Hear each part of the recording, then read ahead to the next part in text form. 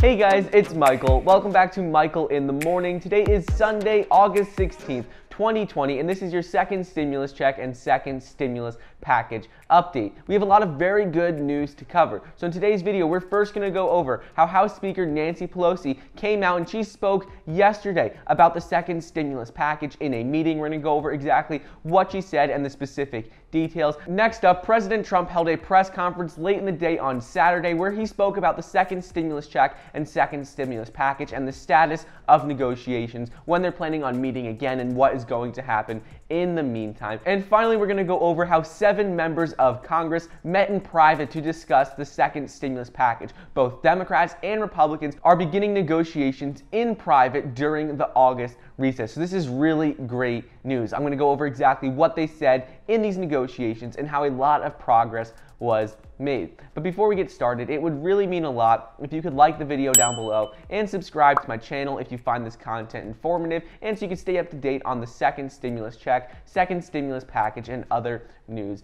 updates. Also, don't forget, you can get 2 free stocks valued up to $1,400 when you download the Webull investing app using the link down below. Let me know which stocks you got. Some people have been commenting they've gotten Apple and Facebook, so let me know which 2 you got and if you got the $1,400 stocks. Also, get $5 immediately when you download the Acorns investment app. Anyways, House Speaker Nancy Pelosi on Saturday continued to talk on the second stimulus package, and she blamed the Republicans for the stalemate in negotiations over the next relief package. In a letter to her Democratic colleagues yesterday on Saturday, House Speaker Nancy Pelosi said that the progress on the negotiations is complicated by the complete disarray on the Republican side, as President Trump contradicts his own negotiators and his own position. She also directed her criticism to Senate Majority Leader Mitch McConnell later in the letter. Pelosi said that Mitch McConnell and Republicans are refusing to provide funding to state and local governments,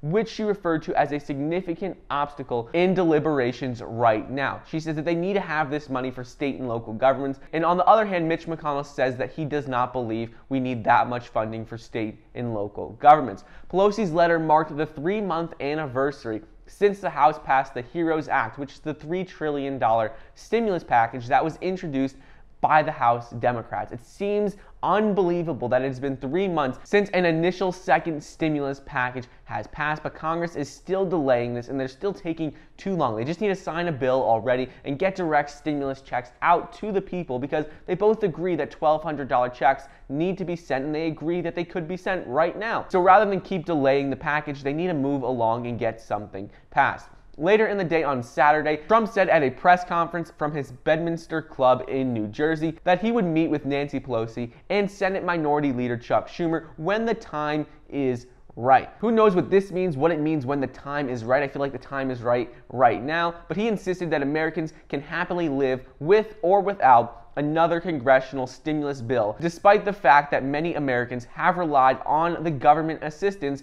after the economy was upended by the pandemic. When a reporter asked the president why he has not met with the top Democratic congressional leadership yet, he responded that when it's right, I'll meet, but right now it's not the right time. He goes on to say that despite congressional Democrats' continued insistence on blocking virus legislation in favor of their own political interests, he explains that the White House continues to evaluate all options on how they can deliver relief to American workers and keep the schools safe to help reignite the economy. Moving on, a small group of members of the House's bipartisan Problem Solvers Caucus spoke with White House Chief of Staff Mark Meadows, and they continue negotiations in private on the second stimulus package to help end the impasse and continue negotiations. 7 members of the bipartisan group, who had previously met twice to try and advance negotiations, were present at the discussion which took place. And this is great news because we're seeing both sides start to come back to the table, start negotiating again, even though they're on the August recess. So this is good news. According to reports, the dialogue with this group was respectful and progress was made.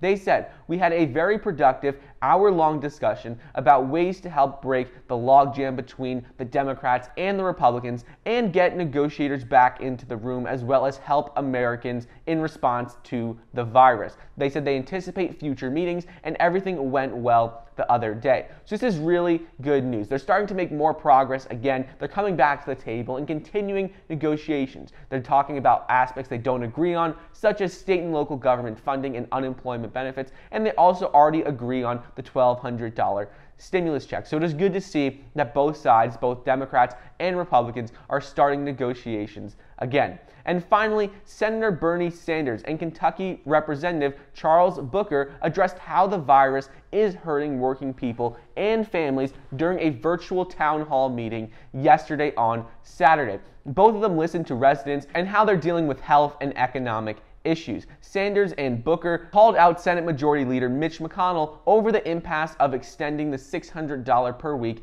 enhanced unemployment benefits. Sanders said, "This is a time for great national crisis. It is the pandemic. It is the economic meltdown, and we have to address the issues going on right now." He goes on to explain that for folks in Kentucky, please let Mitch McConnell understand the realities of what is going on in your state, and they were urging Mitch McConnell to come back to the table. So right now we're seeing both sides blaming each other for not wanting to negotiate. However, the good news is that we did see this group of 7 members of the bipartisan group come to the table the other day. And finally, after the virtual town hall meeting with Charles Booker and Bernie Sanders, Mitch McConnell responded to what they said, and he said, "Unfortunately, the Democrats have continued to let working families down. They are still rejecting any more relief for anyone unless they get a broad relief package." He explained how Republicans have been at the table for weeks, and they've been willing to pass a stimulus package that would address the most pressing issues right now and then come back later on to debate on other aspects. He said, "We just need seriousness on both sides of the table right now." So anyways, that is your Sunday, August 16th, 2020 second stimulus check and second stimulus package